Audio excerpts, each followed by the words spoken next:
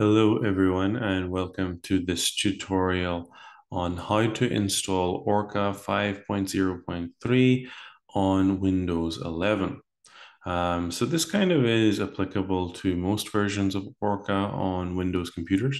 I'm going to talk through how to get ORCA first of all, then I'm going to talk about how to prepare ORCA for use, and then after that I'm going to talk about a few maybe system optimizations, which will hopefully make your life a little bit easier whenever you're trying to run calculations using ORCA. So the first thing you're going to want to do is you will want to navigate to the ORCA forum, since that is the major distribution point for the ORCA system. So going here, orcaforum.cofo.mpg.de will bring you to this forum here, which is the ORCA forum. If you're a new user, you're going to want to register and follow the instructions there to create a username and a password. I have already registered, so I'm just going to log in order to access the downloads section, which is up here. If I click on that before I log in, I will not be able to actually access much. So if I go to the downloads, then I can see various different binary versions. So the most recent version is ORCA 5.0.3. So that's really where we're going to be going to download everything. So click on that. And inside here, we'll find the binaries for the different operating systems. So we have for Windows, we have for Mac, and we have for Linux. So as I'm a Windows user, I'm going to be taking the Windows binaries. So you're going to want to download those, each part of those, and then they're going to be zip drives or zip folders. So we'll need to unzip those somewhere. And then after that, you'll be able to use the ORCA program. There's not an awful lot of installation involved with ORCA, which is quite nice. Once you've downloaded the binaries, you're pretty much good to go. The manuals is also a good place to go. Jumpstart Guide, also useful. The manuals are very well written. I recommend them if you're new to using ORCA or if you're just new to computational chemistry in general. There is something here called Avogadro, which is the ORCA enhanced version. So this is, as far as I can tell, not updated for ORCA 5.0. It doesn't seem to read the output files very well, but it can still be used to generate input files if you so wish. So here you need to choose the version you want. There only are Mac and Windows versions. You can, of course, work around that in Linux and probably make use of the Windows version. Okay. So once we've downloaded the zip drives or the zip folders for the ORCA binaries for your chosen system, you're going to want to unzip them in one folder. So I have an ORCA folder in my C drive, which is where I've unzipped all of the different. So here were the zip drives. So I just extracted those, unzipped them into this folder, and they're all here. So these are all of the different programs that work under the ORCA umbrella.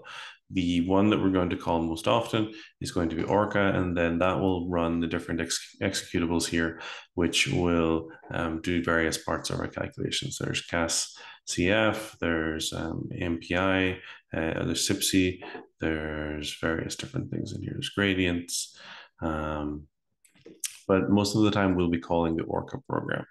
So once you have that installed, it's now time to try and look at how you might actually use the ORCA program. I'm not going to talk about the structure of input files here. I'm not going to discuss that here or the output files.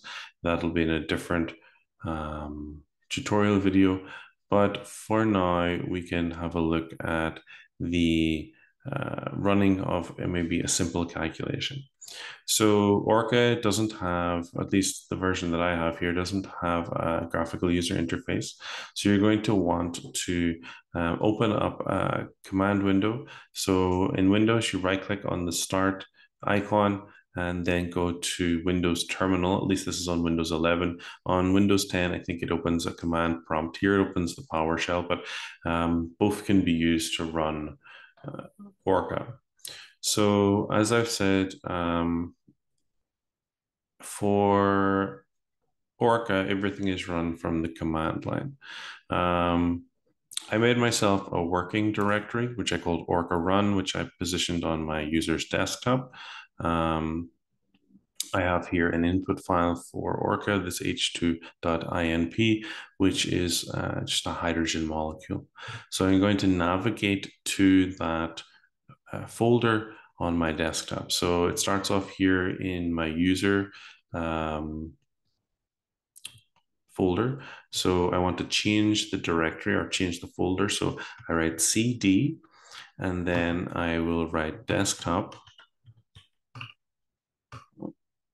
and then /orca_run. And when I click on that, it will change the directory. So I've changed two directories there. I changed into the desktop and then into the folder within the desktop called ORCA run. Then if I want to see the contents of that directory, I write dir, and directory contents will show up. Press enter, and then I can see here that this matches the contents of the folder that I saw in the Explorer. So I have the h2.imp and I have the ORCA manual. Like I said, very useful manual. So if I want to run ORCA, the, I guess, most trivial way is just to call ORCA directly.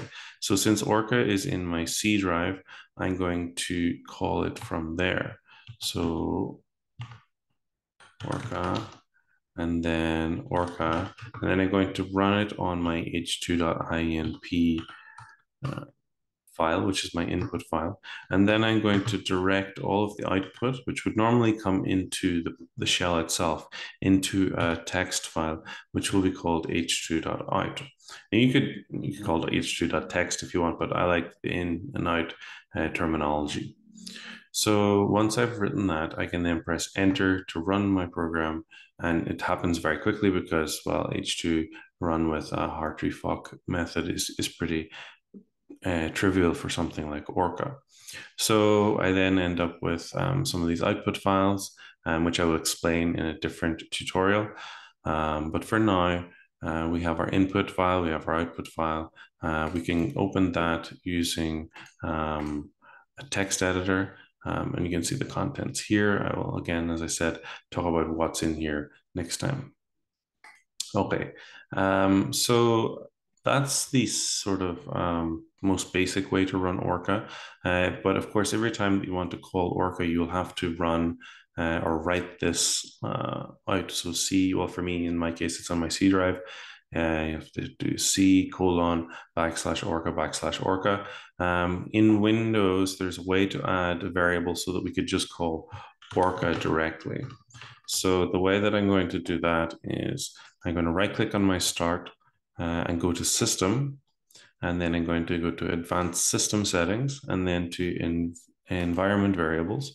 And then I'm going to change the path, or well, not really change it, just add something to that. So I'll click on edit, and then I'll click on new, and then I'll put in the path to the ORCA folder where I unzipped everything. So my C drive, :/orca \, and then click OK, OK, OK. That can stay there. So I'm going to need to open a new terminal. So just to make sure that the path has been refreshed. Then I do the same thing again. So I change directory, navigate to my desktop, and then to my ORCA run folder, which is where we're going to find the h2. Then we're going to call ORCA here without doing the C drive. And so hopefully that will work. So yeah, so it's this program requires the name of a parameter file as argument. For example, ORCA test.inp. So I can call that on my h2.inp file. Then do the same thing where I direct the output to h2.out. And again, same thing, we have done the calculation. And we got everything back out again. So we got the output file, we got the 6 different files that come from an ORCA run. So like I said, the output files can be opened in text editors. You can open it in Notepad, or in my case, I open it in Sublime Text, but it's really up to you. Like I said, this is just a tutorial to cover the sort of basic installation of ORCA. Um, the contents of input files and output files, and how to analyze the output files and the different information there, I'll talk about in another video. So thank you for watching, and please stay tuned.